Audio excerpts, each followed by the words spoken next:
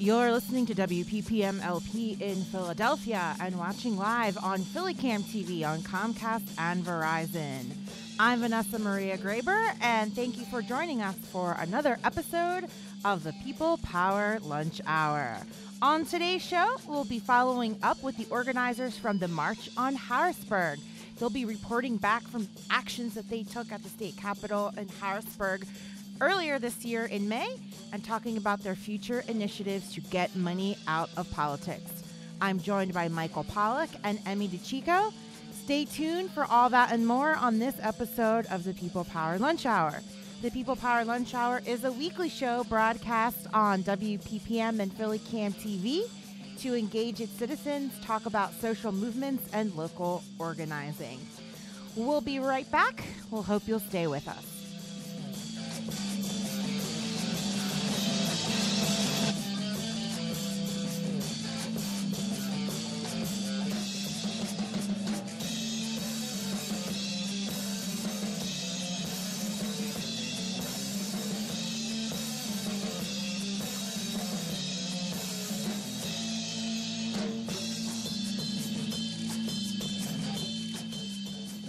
Welcome back to the People Power Lunch Hour show here on PhillyCam. Once again, I'm your host, Vanessa Maria Graber. I'm joined in the studio by today's special guests. They are some fierce organizers out of Philadelphia who've been working hard to end corruption and get money out of politics. They are part of the nonprofit organization March on Harrisburg, which aims to educate people, get them involved in lobbying and engaging their legislators, and they've been trying to pass 2 bills here in Pennsylvania. I'm joined here by Michael Pollack, who's the executive director. Welcome to the show. Thank you. Thank you for having me. Tell our listeners a little bit about the March on Harrisburg, when it got started, what your mission is, and what you've been working on. Sure thing. So March on Harrisburg is a statewide, volunteer-driven, nonpartisan group, and we're working to heal our wounded democracy and to restore trust in the Republic. And to accomplish that, we are working to pass 3 bills right now in Pennsylvania. First one is HB 722, SB 22, which is a bill to end gerrymandering. The second one is House Bill 39 / Senate Bill 132, and that is a bill to ban unlimited gift giving from anybody to any state legislator. And the third bill we're working on is automatic voter registration. Those are some lofty goals here in Pennsylvania. Emmy, tell us a little bit about your involvement in the March on Harrisburg and how you got involved in this movement. Awesome. Well, I am communications director with March on Harrisburg. I got involved way back in April of 2016. Time flies. Yes. This came out of Democracy Spring, which is a national movement to get money out of politics. They did a march from Philadelphia to D.C., and they did nonviolent civil disobedience on the steps of the Capitol every day for a week with arrestable actions. Mike and I had connected during the march, and while we were sitting in the jail-like holding cell after our arrest, we discussed taking it to the state level. So a year and a half later, here we are. And since then, we have met with the majority of our House and Senate to speak with these bills. We've gathered co-sponsors on all the bills, bringing HB 722 up to 96 co-sponsors, the second most co-sponsored bill that's been introduced without a vote. And we've marched 105 miles from Philadelphia to Harrisburg. And we held 3 arrestable actions at the Capitol with 20 activists that were arrested last May, trying to get a meeting with State Representative Darrell Metcalf, who is the State Government Committee Chairman, where all 3 of our bills are currently sitting. Tell us a little bit about the March on Harrisburg, the actual march part, walking from Philadelphia all the way to Harrisburg, sometimes in the rain, sometimes on the highway. Before, when we talked to you, you were getting ready to embark on that adventure. Tell our listeners what it was like on that journey. The march was a very moving experience. We set out from Philadelphia. We set out from Philadelphia in about 45-degree weather. It was pouring down rain, torrential downpours. It was bitterly cold, and about 75 people came out and marched with us for that first day. And then on the opposite side, the extreme weather really, it got quite hot when we reached Lancaster County. It was in about 95, no shade out there. So we really dealt with both ends of the extremes of weather in Pennsylvania. And ticks. And ticks. Massive Pennsylvania summer ticks. A lot of ticks. A lot of ticks. But The things they don't tell you when you go on a march. Yeah, well, the things we didn't prepare for. When you get involved with politics, I mean, you're setting yourself up to deal with ticks, because poly means, many, and ticks are little creatures. And it was really moving to march through these areas and to have people come out and march with us, to have local media coverage come out and take pictures and do interviews. We held a few rallies along the way, just in kind of the main street areas of towns like Pottstown and Reading. The hospitality from the churches and other organizations that welcomed us was really special and moving. People were very excited by what we were doing, and we were really able to rally support along the way and really kind of raise a ruckus for democracy. So then you arrived in Harrisburg, and that's when the real fun began. There were 3 actions. Let's start off with there was five actions. There are many, many, many actions. There's actions. Let's start out with some of the ones that occurred in the actual State House buildings or Capitol buildings. There was a sit-in, and was that at Metcalf's office as well? So we did. I'll just kind of take us through that week. Sure. of starting Monday, May 22nd in Harrisburg in the state capitol. We were there at 10 o'clock in the morning. All of us were gathered outside of Representative Metcalf's office. And at 10 o'clock in the morning that day, Representative Metcalf was holding his annual Second Amendment rally, which was titled "Make the Second Amendment Great Again." And so we had some people on the second floor of the rotunda with a large banner. And at 10:26 a.m., they were given the signal, and the banner fell, and the banner said, "Make corruption illegal, march on Harrisburg." The 4 people who dropped that banner were promptly arrested by Capitol Police.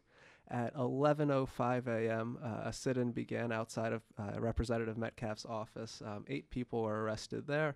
Our request was quite simple and straightforward. We just wanted a meeting. We just wanted to sit down and talk with him about HB 39 and HB 722, our gift ban bill and our bill to end gerrymandering. And actually so that was when I was arrested at the 11 o'clock action. And I actually challenged it in court and was found not guilty of exactly what I had done and set out to do. But the judge was quite merciful and lenient there. And then so right after that, at 12 o'clock was the third action, and that was out inside of the state government committee hearing that was taking place on the other side of the Capitol complex. And there, I believe 12 people were arrested for disrupting the Representative Metcalf's committee hearing, really just asking him for a vote. And what was really striking about that arrest was the amount of support from legislators on the state government committee. There were a few who actually applauded our actions that afternoon. And then so Tuesday, the next day of our actions, we actually were able to get 5 people into Representative Darrell Metcalf's office to ask for a meeting face to face. It took a lot of scheming to really get into his office, because there was a wall of police between us and him that entire week. He was surrounding himself with a phalanx of police officers, which really stood out and was so ridiculous to the point that another legislator told us, "It's a really sad and sorry state of affairs when the biggest ass in the building has a police escort wherever he goes." He was afraid of us for some reason. Even though we tried to meet with him civilly for 3 months, we're not really threatening people. Because we're so intimidating. Right, we're all committed to nonviolence. But he was avoiding us very purposefully. And then Wednesday, we did a non-arrestable action outside of his office where we gave him some gifts. We gave him a coffee mug so that he can kind of wake up to the state of our state. We gave him some purple nonpartisan flowers. We gave him a cake because we're just sweet people who want to break bread with him. These are all items of low economic value that would still be allowed under our gift ban bill as well. And then I gave him my undershirt because what else did we have to give but the shirt off our backs? Because we can't afford to give gifts like other lobbyists are able to give. We can't give expensive vacations, tickets to Eagles games, cash. We just can't afford to do that. The idea being that at this point, as an organization, we had done every traditional route of getting a bill passed. You know, we had lobbied repeatedly. We had met with the majority of legislators of the House. We had marched. We had done arrestable actions. And it just sort of felt like, well, if gifts is the last avenue we can go to get the attention of this committee chairman, let's try that. And then we proceeded to continue to poke a little fun at him and send him gifts for the next 39 days or so. You should send him like a pajamagram. Well, actually, we had people send in photos. We had people send in baby toys because he had called us 5-year-olds. 2-year-olds. 2-year-olds. I personally sent him a couple bars of soap every day to remind him to clean up Pennsylvania's act. So things like that. So on your website, you have a whole section on nonviolent civil disobedience. And it says the goal of nonviolent direct action is to force an encounter between you and your government. It's to lovingly confront our public servants and insist that they see themselves as human beings obligated to serve the public, and that we are human beings who deserve to more fairly participate in making the collective decisions that govern our lives. We insist that they love us and serve us. Can you talk more about that? Sure thing. This actually came up a whole lot this past week when we were lobbying, because since our actions in May, legislators have really been thinking about us. We've been on their mind. And this week, we had to deal a lot with reactions to our nonviolent direct actions and really explaining them and fleshing them out. So the idea is, the core idea is that when a human being sees another human being in an open and honest way, that their natural reaction is service. That when you see the face of the other, you are ordered and ordained to serve the other.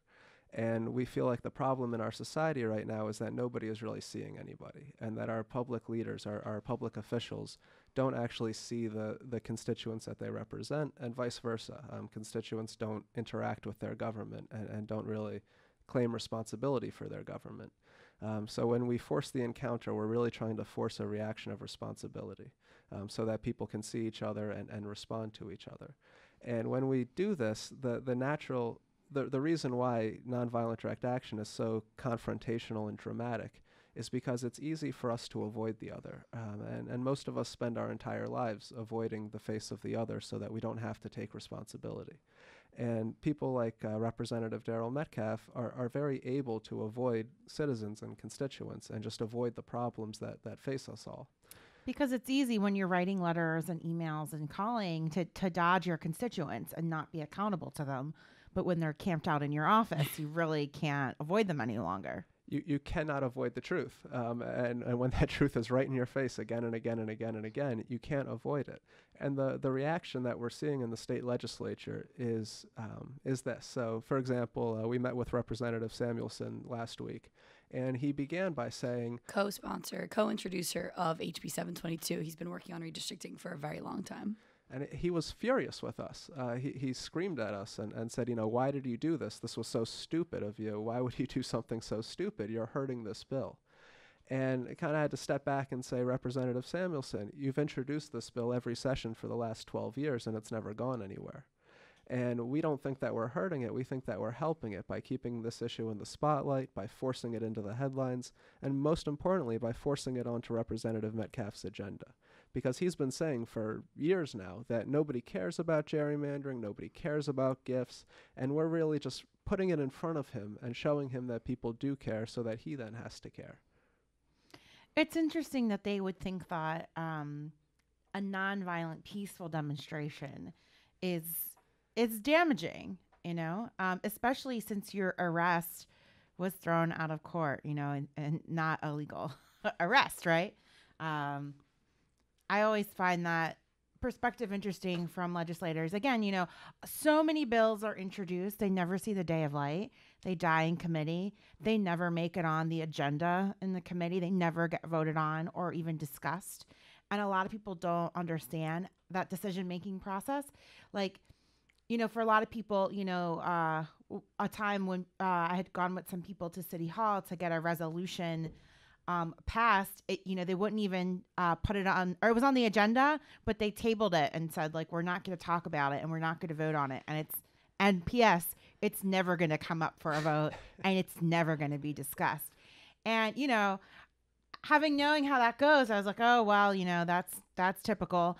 But a lot of people were shocked. They were like, what do you mean that it doesn't come up for a vote? It doesn't get discussed? And I was like, yeah, I hate to tell you, but unfortunately, with so many bills that are introduced by good congressmen and women, they don't ever go anywhere. That's extremely common. Most bills do not go anywhere in Harrisburg or in D.C. for that matter, or in Philadelphia. And it's I just to say one more thing about the nonviolence. When we met with Representative Samuelson, by the end of the meeting, it was extremely respectful and even friendly. And the reason was because we were able to say to him, through our nonviolence, we kept this in the headlines. And then he said, but everybody you tried to move has responded with anger and frustration, specifically Representative Metcalf, and threats as well. And that's a really important point to make about nonviolent direct action, is that it provokes, and that when you do it, people will respond with every single reason why they shouldn't have to deal with the truthful matter that you put right in front of them. And those rationalizations will be incredibly absurd, and they'll respond with threats, and they'll respond with even violence sometimes. But the crucial point is that you keep putting it in front of them and make them deal with it. And so we said to Representative Samuelson, I'm sure you've gotten threats especially from Representative Metcalf over this bill and over our actions. And please, if you have to, disown us for the moment and distance yourself from us for the moment, because we understand that is the natural reaction. It's almost even a healthy reaction from people when they are so challenged with something that is so important. We're talking about like sit-ins and like banner drops and like going to meetings. I mean, again, nonviolent direct action. I mean, it can be many things, but that's like what we're talking about here. Mm-hmm. And it's a shame that they feel so threatened by these things that seem rather innocuous in the grand scheme of things. Yeah, I think that per our conversation with Samuelson and some of the other legislators that are intimidated or frightened by the idea of these nonviolent, small-scale direct actions, everyone has a role to play, and I understand that legislators shy away from that. But for those who are working on something, not nearly as long as Samuelson may have been, but for years, and who are dedicated to moving this, and who have, in a lot of ways, pushed this, push 722 and SB 22 from going nowhere to now being in the headlines almost every single day, even just this week, with a very clear target in mind, it shows the level of sacrifice that we're also willing to put out. Nonviolent direct action is about putting your body on the line, and having and adding that element of sacrifice beyond just the cause and even beyond just the marching. It's a willingness to interact with police, and put yourselves in a somewhat vulnerable position. Though at the state capitol, it's not nearly as dangerous as other actions. The Capitol Police, now every time we go for our lobbying days, they ask us, what's going on today? Are we going to be running around today? And we're like, we'll see, we'll let you know. Well, it's good that you haven't had bad encounters, but it's true, those type of actions aren't nearly the same as, say, when, there are people dressed in all black, or people who have masks on their face, or people who are protesting Nazis, for example. Mm-hmm. I want to talk about your upcoming events and your continuation of this strategy to garner attention. Tell us what's next for you and what you've been up to over the summer since the last, week of actions. Sure thing. So over the summer, I would say that after our May campaign finished up, June was spent mostly asleep and just kind of reflecting on what we had done. And then we started planning for the 2.0 campaign. So right now we're in the middle of our 2.0 campaign. We are lobbying all 15 House session days in September and October. So the first session week was last week. We'll be back in the Capitol this Monday. And then in November, from November 10th to the 12th, we're marching 36 miles in 3 days from Lancaster to Harrisburg. And then we have 2 days of rallies in the state capitol, Monday, November 13th and Tuesday, November 14th. And those rallies will feature nonviolent civil disobedience, most likely targeted at Representative Darryl Metcalf once again. And again, he is the chair of the state governance committee? Government committee, yes, where all of the bills currently lie. Metcalf has a specific reputation in the entirety of the Capitol, even with staff. He has a reputation for being incredibly difficult to work with. A bully. Yes, a bully would be the best way to put it. He does not work with Democrats. He barely works within his own party. He works with a very specific group of people. And what he says goes, and he doesn't want to hear anything else. And where's he from? So he's Butler from County. Butler He's not from Philly. No. He's from Butler County. Is up north. Cranberry Township. It's like just north of Pittsburgh. Yeah. So last week when we were lobbying, he wasn't there in the building. He was on an undefined and undetermined leave of absence. His secretary said, we don't know why he's gone and we don't know when he's coming back. But to give you an idea of just kind of how he's perceived in the Capitol, while he was gone, we asked the question, what happens when a committee chairman goes missing? You can't just stop the business of the state. And so we did some research and figured out who replaces him. And then when I went around Wednesday afternoon to a bunch of his friends and let them all know that there was a way to replace him on the committee, and that there was a way to, just for one day, call a committee hearing and just turn the spigot on and get all of your favorite bills through in just one day while Metcalf isn't here. And they all said the same thing. And these are his friends on the committee. They all said, that's an interesting idea. Oh, that'd be great. No, we can't do that. Daryl will kill us. We can't do that. He'll retaliate. You remember what happened to those two Republicans 2 years ago who voted with the Democrats that one time, right? They got kicked off the committee. Or you remember what happened to that one person who challenged Daryl 4 years ago and then got primaried. So they all have stories of times when Representative Metcalf has used intimidation tactics to really get his way.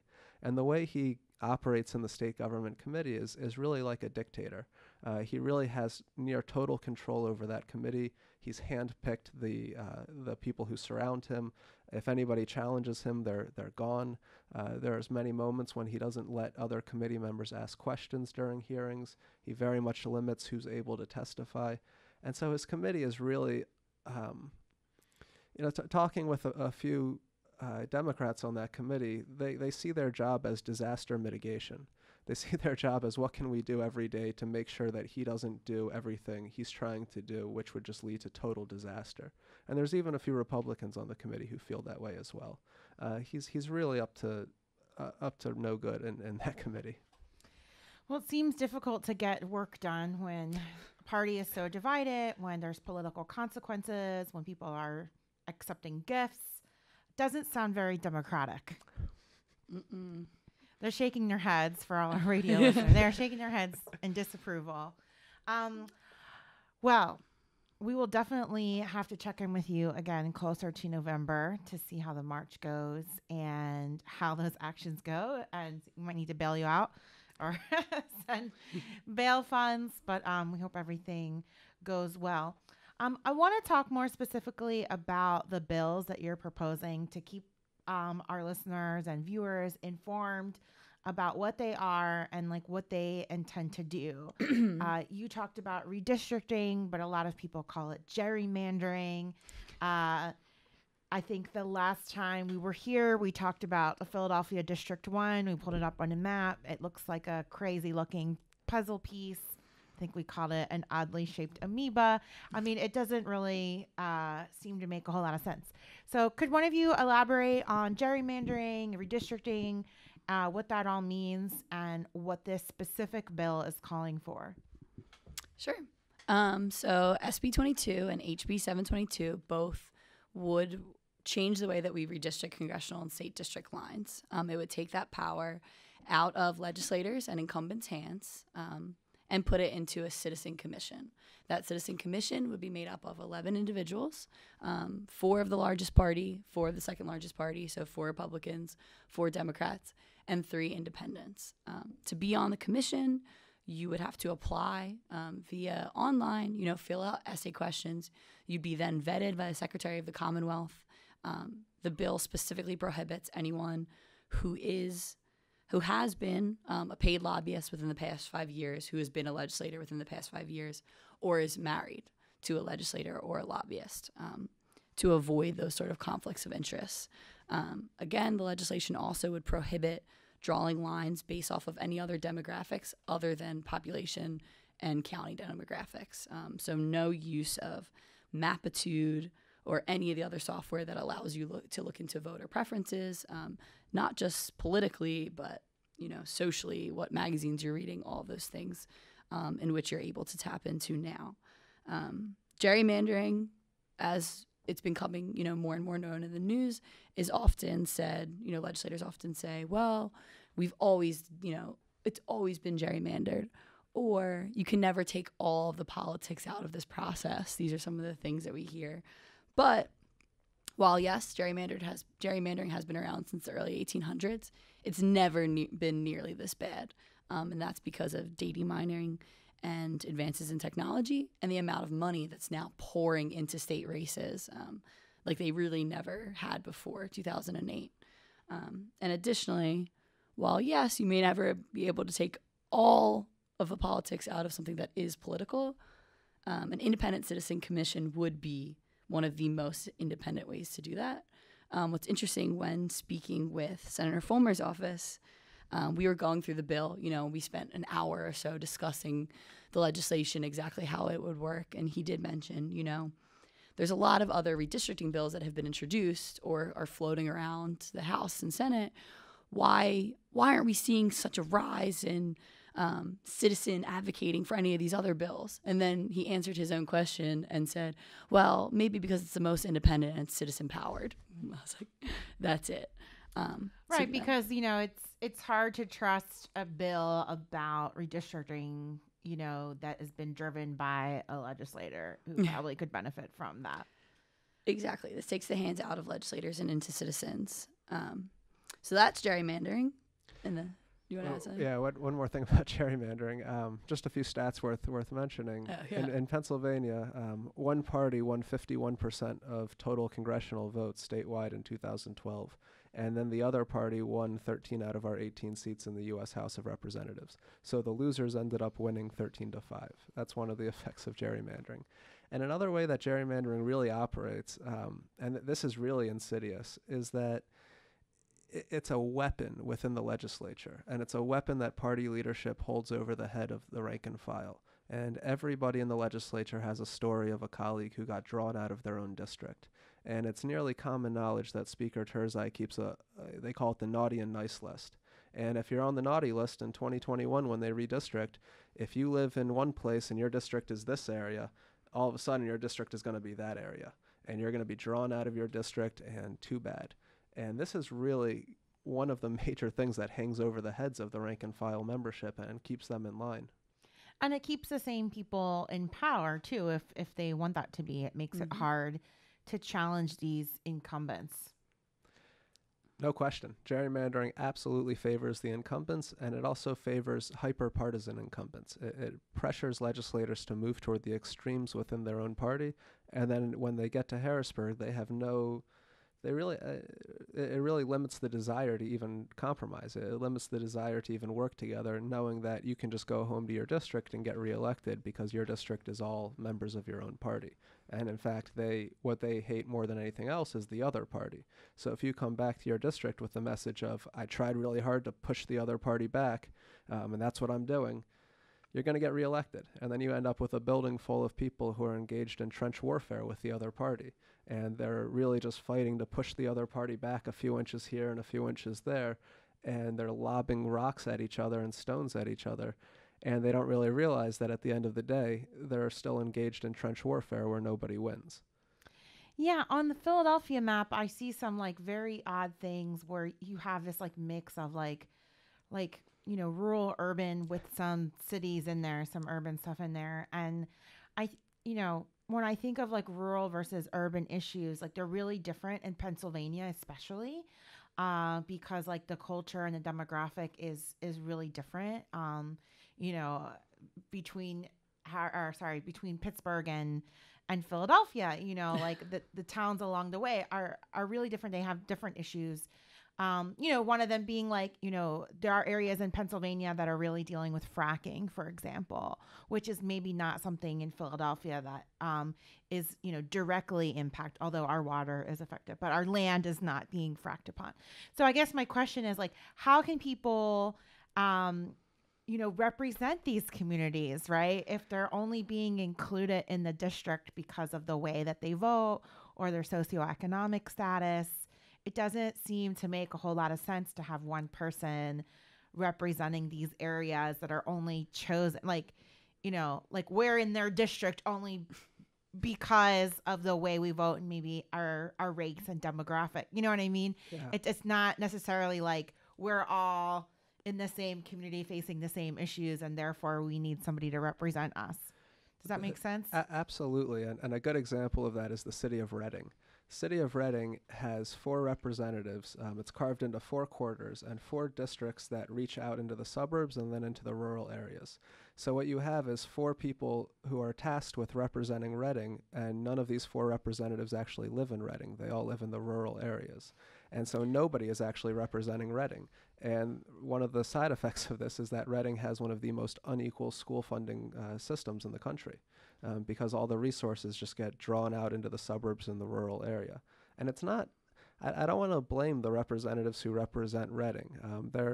I've met all of them, and they're all pretty decent people. They just don't know what happens in Reading. They're just not, they don't live there. They're not aware.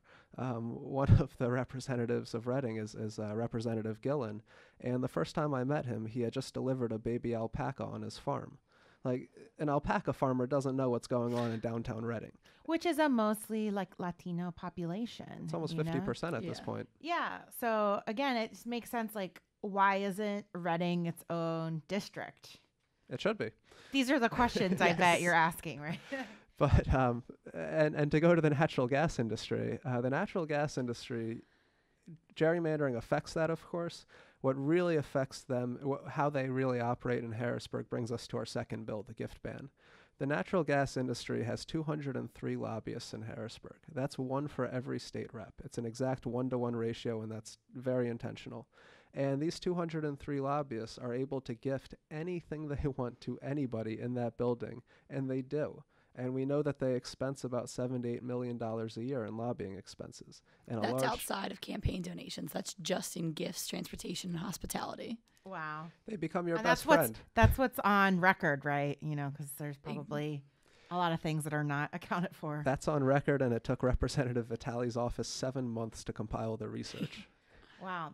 All right, I want you to hold that thought. We're going to take a quick break, and when we return, we'll talk more about the other bill on gift bans and how that works. You're listening to the People Power Lunch Hour on WPPM 106.5 FM and watching live on Philly Cam TV. I'm here with organizers from the March on Harrisburg. When we come back, we'll talk more with them about their organizing efforts to get money out of politics in PA. We'll be right back.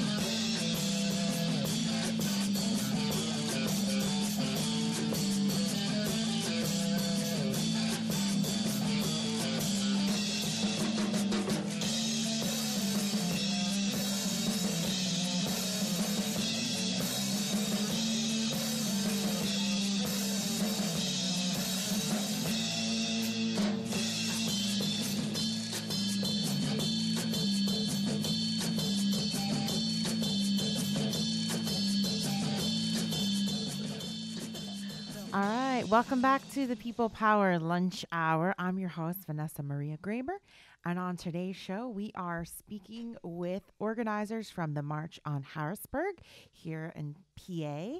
I'm here with Michael Pollock, who's the executive director, and Emmy DeChico, who is the communications director, and they've been talking about some of the direct action organizing that they've been engaged in with their group, and also some of the legislative initiatives that they have. We were just talking about gerrymandering and trying to fix the problem that we have here in Pennsylvania with the unfair and undemocratic districting that currently goes on. And we're just getting into a conversation about how natural gas drillers and fracking has influence over our legislators because of the sheer amount of lobbyists they have in Harrisburg and the seemingly unlimited resources they have to spend on lobbying and gifts. Can you talk more about that and how that relates to the gift ban specifically and what your bill proposes to do? Sure thing. When you are a legislator in the state capitol, it is incredibly easy to get really anything you want. You can get tickets to the Penn State game, you can get fancy dinners, you can get wined and dined, you can get an Italian vacation, you can get a vacation in New Zealand, you can get tuition payments for your kids' private school, really anything. And you know who to go to for those things. Everybody knows that this lobbyist on this hallway can get you the best Penn State tickets, and that one will take you and your family to Hershey Park. And legislators really have a cozy relationship with lobbyists, and lobbyists are really able to gift them anything. And what that turns into is just endless vacations, endless sports tickets, endless dinners. We had a representative last week who said, oh, I go to about 50 dinners a year, but they don't affect me. And there's just no way that you can go to 50 dinners with lobbyists when they're paying for everything. And I should also add, they tend to get pretty drunk at these dinners. We hear a lot of stories about legislators who just lose themselves at these dinners and just get wasted on the lobbyist dime.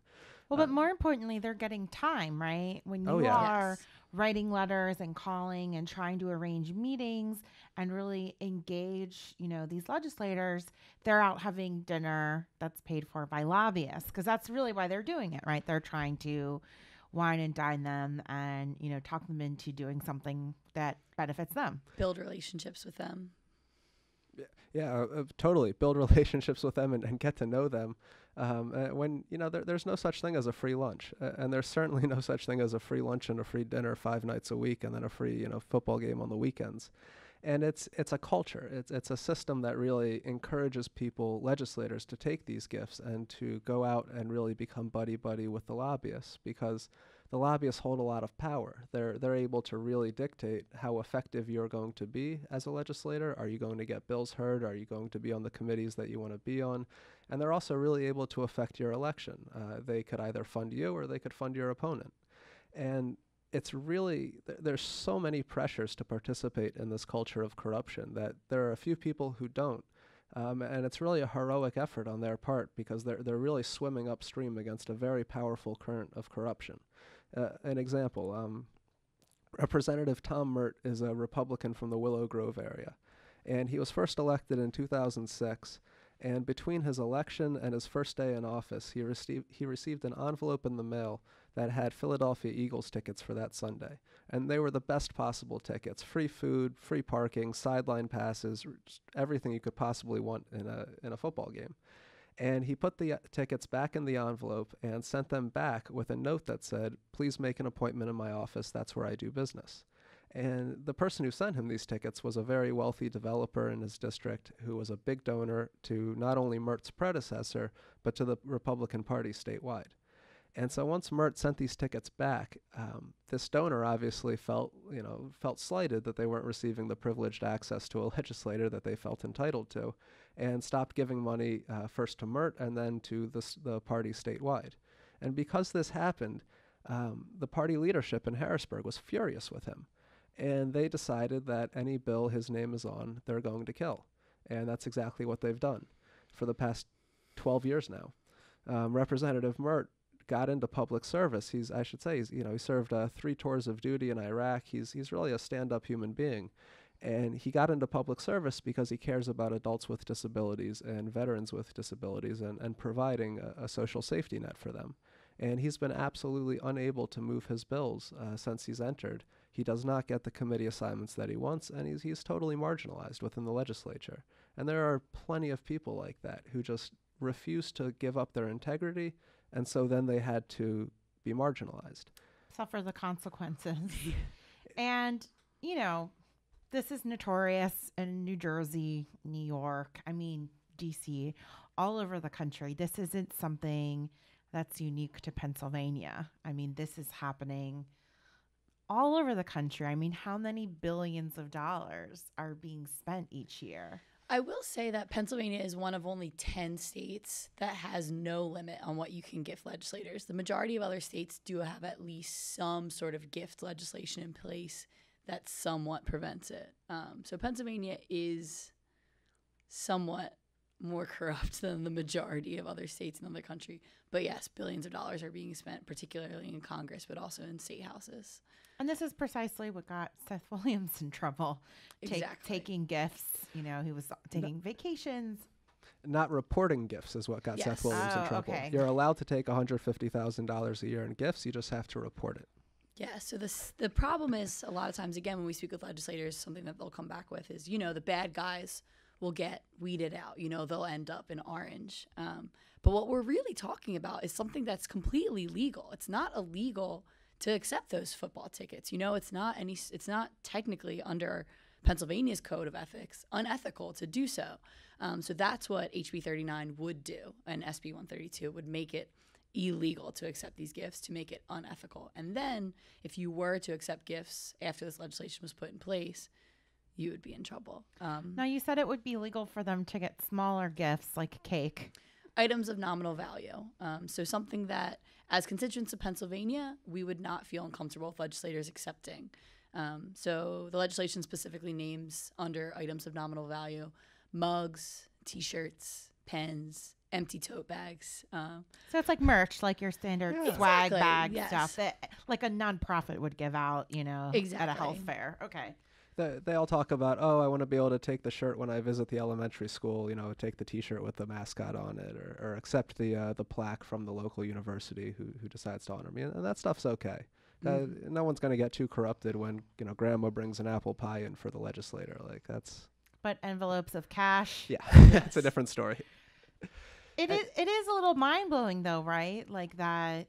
You can give a legislator in Pennsylvania an envelope full of cash. With As long as you report it. Yeah. With a wink and a nod for what you want them to do.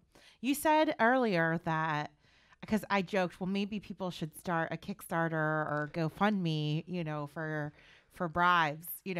Jokingly, I said that, but you said somebody had done that with Senator Toomey. So the way bribery laws currently operate in the U.S. is that for it to be considered a bribe, I have to say, I am giving you this item or this dollar amount, and you are going to do action Y in return for me offering item X. And then you have to accept my offer and say, yes, I am taking your offer in order to do this action, which you are paying me to do. And that legal formula never happens in normal conversation. People don't say that when they're giving each other gifts or campaign contributions. So there was a Kickstarter effort regarding Senator Toomey. I think it was to raise $42,000. He had taken something like that amount of money from the pharmaceutical industry. And so somebody was trying to kind of buy his vote on a pharma bill. And they had to write in the Kickstarter, this is satire, because to raise money to influence Senator Toomey, that specifically is a felony. You're soliciting a bribe, or you're participating in bribery. So they had to write this is a felony. But when a lobbyist for the natural gas industry goes into Harrisburg and cuts a big check, they don't need to say, this is a joke or this is satire, because it's not to them. It's very real to them. They're giving a check and they're expecting something in return. So what do they get in return? In Pennsylvania, the natural gas industry, again, they have 203 lobbyists. They expense whatever it is. They wine and dine everybody. And I really mean everybody across party lines. And you see the results of that play out. Pennsylvania is the only state that has no tax on its fracking profits, which is just absurdly ridiculous, especially since we're about to default on our everything. And Pennsylvania has no regulations regarding drilling new wells. We put workers in peril every day. We put the environment in peril every single day. And to top it all off, Pennsylvania, as a state, we are responsible for 1% of the world's greenhouse gases. 1% of the world's greenhouse gases. And that is able to happen because the natural gas industry has so bought and corrupted the state legislature that they're able to just get their way and really do dangerous things for not just Pennsylvania, but for the world. And I will say that while legislators have been debating minuscule severance tax this round on natural gas, there's no debate about whether or not they're going to institute a gross receipts tax on utilities. So instead of instituting a fair severance tax on the natural gas industry, they're instituting, if this budget were to ever pass, a tax on our gas usage. So your utilities will go up if you live in Pennsylvania, but natural gas frackers will not be paying a fair severance tax. And a lot of them are not based in Pennsylvania. They're out-of-state companies that come in. And as we've seen in other states, they set up shop, they drill until they can drill no more, and then they leave and they just abandon the sites. And then you have these like toxic sites across the state. Is like that in Wyoming and other parts of the Midwest. And yet they have so much power and influence to get away with that. This is not a totally clean or fair comparison. But being in Pennsylvania now, I remember growing up and reading stories of what was happening in Nigeria in the 90s and early 2000s. And you had these large multinational companies coming into that country and just drilling everywhere, taking everything out, none of the profits staying behind with the locals, and everything really being exported to trade on the international market. And that's what's happening in Pennsylvania right now. You have just reckless environmental destruction. None of the money that's being generated is actually staying with the locals in Pennsylvania. And all of this natural gas the goal is to build pipelines to get it to international export. And we're seeing it in Lancaster right now, where they're trying to build one of these pipelines, which, by the way, is really being rubber stamped, and the wheels have been properly greased by the industry to get this pipeline through. And people aren't going to take it. Lancaster Stands Up and Lancaster Against Pipelines are out there right now, and they're putting their bodies on the line, and they're really going to be doing that, really ratcheting that up as this pipeline construction begins. And we're going to see state violence against them to really get this pipeline up and going. So it really feels like we're kind of in a Nigeria situation before it got really bad. Companies are coming in and just stealing everything and using violence to really get that done. Yeah, and they're trying to pass a law that's aimed towards those protesters. Senator Scott Morton from Lancaster, who came into the state capitol directly from natural gas lobbying. Yep. So he was working within a firm that was hired by natural gas lobbyists and then was elected. They helped fund his campaign, and now he introduces legislation that directly targets pipeline protesters, but all protesters, really. It was our picture in the papers with that bill, but he was really aiming at the Lancaster Stands Up people, because he knows, and this is just what's going to happen. It's going to be Standing Rock Round 2 in Lancaster in the fall and into the winter, and he's really trying to end it before it begins, as he's been trying to do this whole time. He's an inside man. I mean, he's a fracking lobbyist who is now a senator pushing through fracking pipelines. Sounds like our Secretary of State.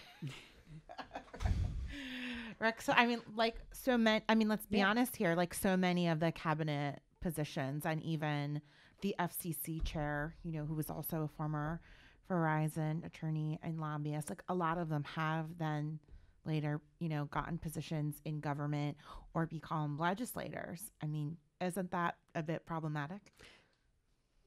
You see their revolving door nationally, but also in Pennsylvania. I mean, there's plenty of lobbyists that come or who are related to individuals that come in.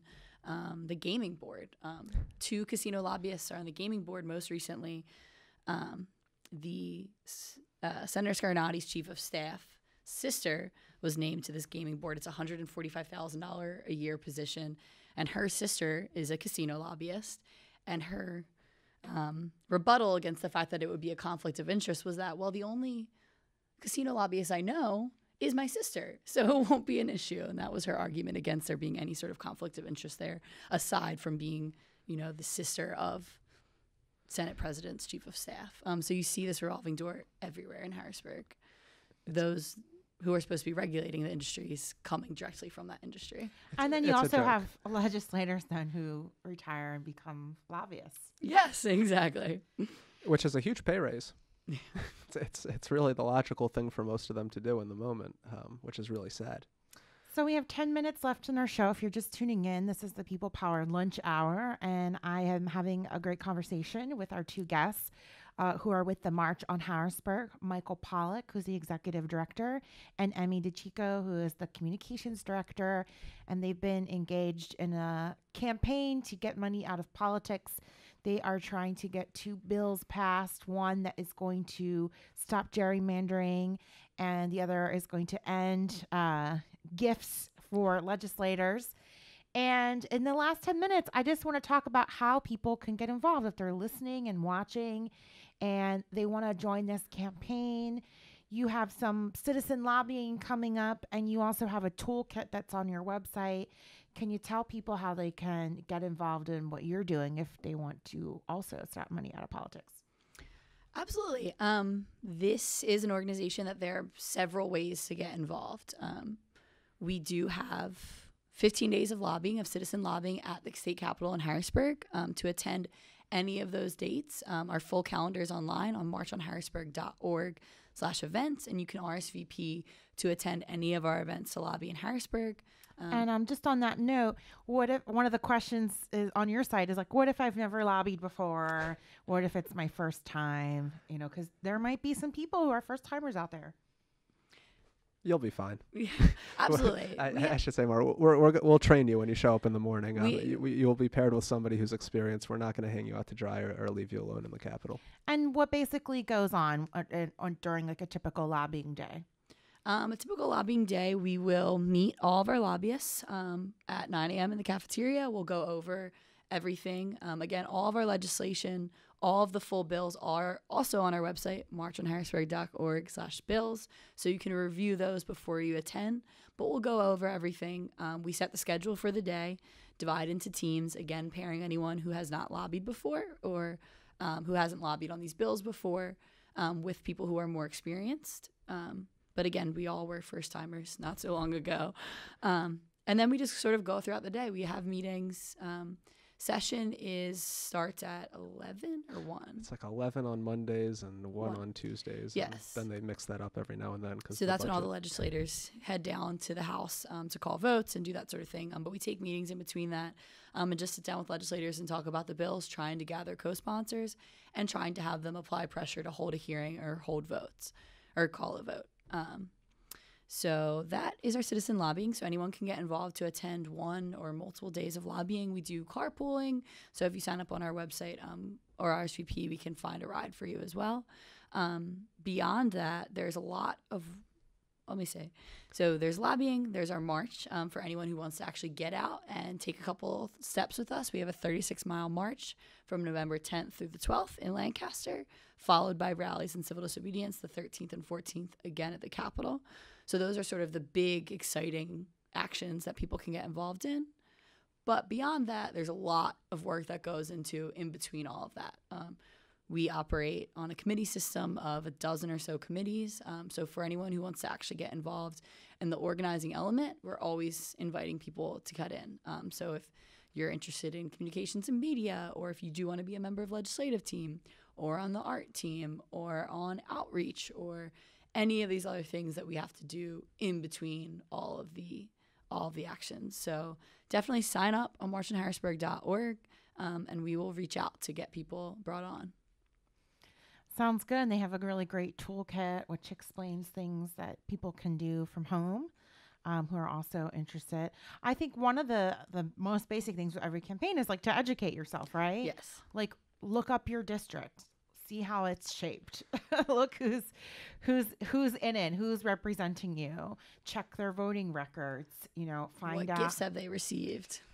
Yeah, where can you look up what gifts they've received? How do you find that info? So interestingly, so we have transparency right now, right? Legislators have to report what they accept if it's over $250 or $650 for transportation. So technically, all that information is available if you go to Pennsylvania's state website and you go to the Ethics Commission. Within that, you go to the e-library and you can look up your representative's financial statement interest forms. That said, the Ethics Commission has admitted, or not even admitted, they've just disclosed that they don't have the manpower to upload all of the financial interest forms. So some get lost. And beyond that, what's incredibly frustrating about this system is that they're all uploaded as separate PDFs. So there's no way to cross-reference. So if you were looking up through that, through the state website, if you were trying to look up how much, one particular lobbying group has given, there's no way to cross-reference, which is why we need gifts limitations, because transparency doesn't really exist. That said, you can look on that website, and on our website we actually do detail a lot of the gifts that legislators have accepted as well. Wow, that's really interesting that they don't have all of the things up there. Yeah. Can't a lobbyist gift them a little helper to come and upload the documents? There's a really intentional, that's intentional, that it's not easy to find out who's taking what from who. That's the nature of corruption. It always wants to hide. Corruption never wants to be exposed. So one of the greatest exposers of corruption, they call themselves the Sunlight Foundation, because if you shine sunlight onto corruption, it kind of shrivels away and tries to hide, because corruption always knows that it's wrong. And it really does everything in its power to not be seen. Wow. Well, I wish you luck on your next journey, on your trip. We'll be checking in with you, and maybe you can give us a call while you're on the road, and we'll be checking in with those actions to make sure you guys are all okay. Can you give our listeners the dates of the march, when you will be doing that from Lancaster to Harrisburg, and let them know how they can get on your website or follow you on social media? Sure. So we will be marching from Friday, November 10th through Sunday, November 12th, from Lancaster to Harrisburg. It's just 36 miles, so it's a short one. And then we will be at the Capitol the 13th and 14th with rallies, with arrestable and non-arrestable actions. So at the Capitol building. All that information is on our website on marchonharrisburg.org. You can find us on Facebook with March on Harrisburg. And on Twitter with NPA Corruption. All right. Is there anything else you want to tell our listeners before we wrap up? It cannot be overstated how broken the political system in Pennsylvania is, especially in Harrisburg, and how much chaos and suffering result from that. When every single decision is distorted by corruption, it affects everything. You got a state where we produce 1% of the world's greenhouse gases. You got a state where we're about to default on our budget. You got a state where we can't fund basic services. And it really all gets traced back to just the atmosphere of dysfunction in Harrisburg. So we really need all hands on deck to correct our ship of state. So you hear that? This issue affects everybody here in Philly and even in South Jersey. Contact your legislators, let them know that this is an important issue if you feel that way. And, follow our folks here, Michael Pollack, who is the executive director of March in Harrisburg, and Emmy DiTico, who's the communications director.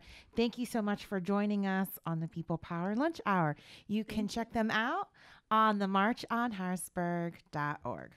Thank you so much. Thank you.